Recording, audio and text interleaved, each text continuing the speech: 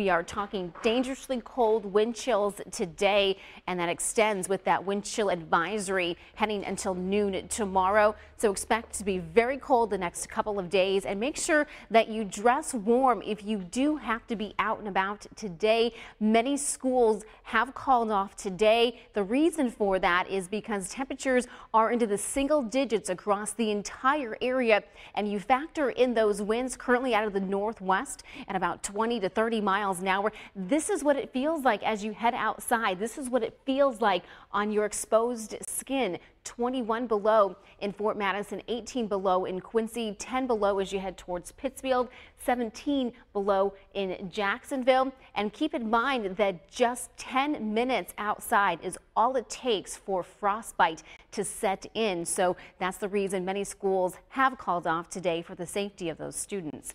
Now, here's how things are looking. Now, this is the reason why those temperatures are in the single digits right now. We have lost that cloud cover, and we're looking at clear skies that drop those temperatures into the single digits. We will warm up to about 7, our high today. Clouds will kind of move in a little bit later this afternoon, but still bitterly cold. 0 is where we will be at 7 a.m. Not warming up too much, though. A nice, very warm 5 degrees by the noon hour.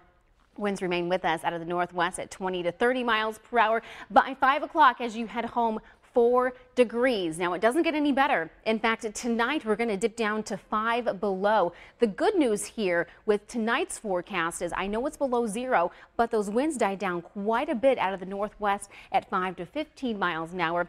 Still expecting that wind chill to be about 15 below, but then your extended forecast, it does get better.